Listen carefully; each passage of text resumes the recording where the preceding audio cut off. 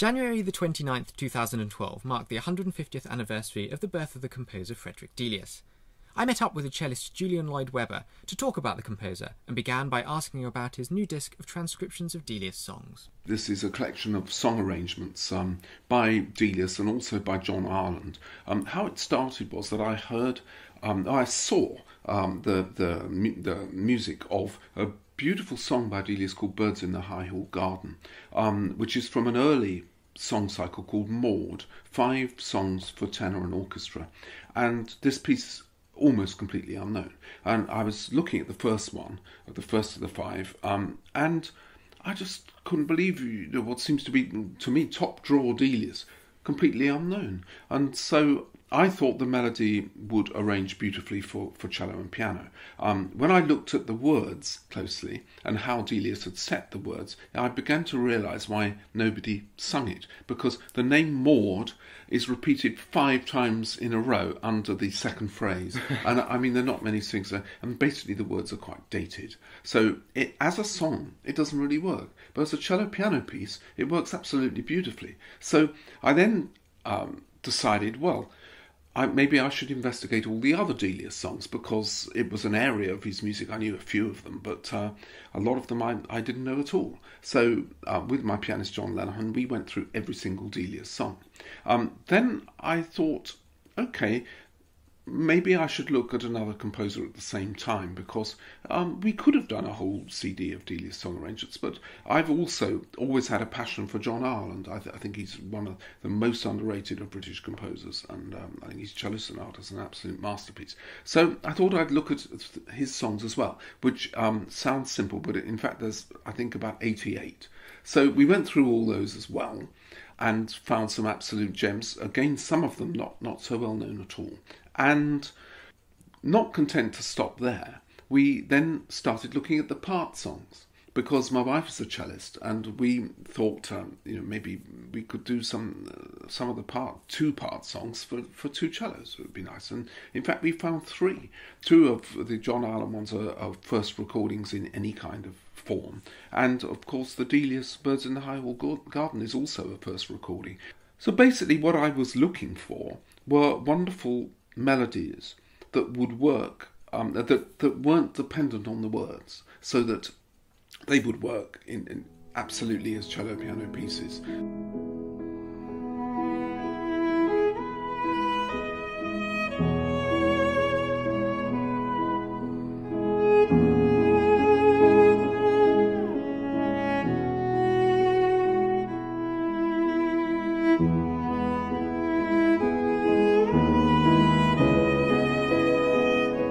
First I thought this was going to be quite a simple job, but actually when it came down to it, there was a lot more arrangement than would first meet the eye. Firstly, I put things for the second verse either up or down an octave sometimes, not always. Just provide the variety that words contrast, would have done. Exactly, and also it made it more of a cello piano piece, really. It's exactly, in a way, what Casals did with his arrangement of Fauré Zappa's Rêve. He puts the beautiful theme up the second time up the octave. It is very, very effective.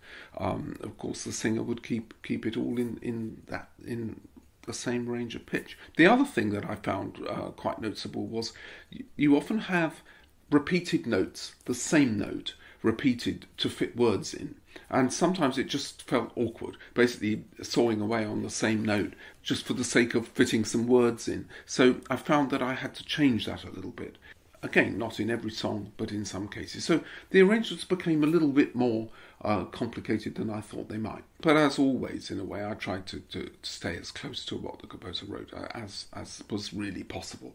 And at the same time, yet make these pieces work for cello and piano. Yeah. And they do really bring out what a great melodist Delius and Ireland, but staying with Delius now, yes. What a great melodist I think it might surprise some people, because I think perhaps if people are thinking of Delius, melodist wouldn't be the first word that came to mind. I mean, we all know that he did write beautiful melodies, but perhaps it's more the harmony and the kind of improvisatory quality of Delius that most people would think of, those gorgeous chromatic harmonies and the way his music just unfolds in this kind of continuous stream of beautiful music. But melody, maybe you don't immediately associate with that. But of course, with this song form, Delius had to keep perhaps a tighter control than usual of the actual form of the music, because songs are 2-3 minutes long and they have to be very tightly structured in order to work. And although Delius, as usual, treats the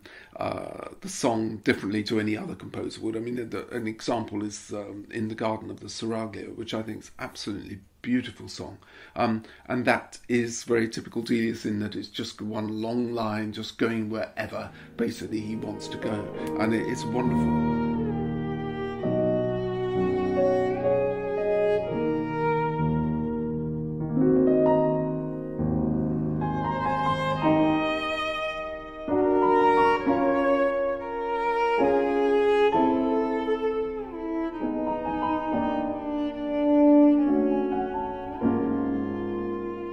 One of the problems with the appreciation of Delius as a composer is that by and large, and certainly the general public, the general concert goer, only ever hears and gets to know a very few pieces. In other words, on hearing The First Cuckoo in Spring, Walk to the Paradise Garden, La Calinda crops up around the place, and things like Sleigh Ride, it's the lighter Delius, really. Marvellous stuff, but the cello concerto, the double concerto, the violin concerto, these works are not heard nearly as much as they should be. And another link between yourself and Delius is the instrument that you play. Well, it's a remarkable thing, really, because for the first time since I've had the instrument, and I've had it since 1983, I've been playing it since then, I'm about to play the cello concerto on the cello which gave its premiere. It was written, in fact, the concerto has a very peculiar history. It was written with Beatrice Harrison in mind, but Alexandra Barjansky, a Russian cellist who was very active in Europe in the 20s, actually gave its world premiere on this cello.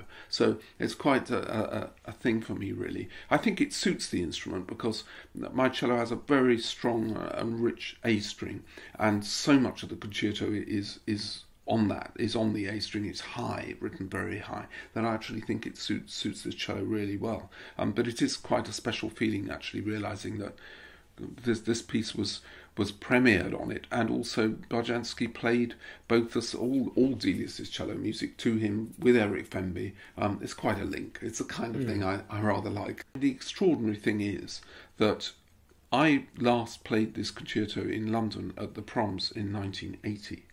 And I mean, no doubt someone might come out and prove me wrong, which I hope that they do. But I don't think it's been heard in London since then, which is really kind of unfathomable for such a lovely, lovely piece of music. And when you think that there aren't the greatest number of cello concertos, that the fact it hasn't been heard for 32 years in London is quite extraordinary. And I also seem to remember that before 1980, when I played at the Proms, no one could remember a previous London performance. Goodness. Back to the 30s or something. That is quite remarkable. And a great way to begin what is a Delius year. It's the 150th anniversary of his birth, and a great opportunity for the people like yourselves who've long been advocates of his music and long believe his music is neglected to really try and draw it. It's a wonderful opportunity for us Delians to hopefully in 2012 play some of the bigger pieces that really are not day-to-day concert fare. Let's hope we can do our best for them. They're not the easiest works to bring off in concert. They always end quietly. There's no burst of applause at the end. And, they're ferociously difficult.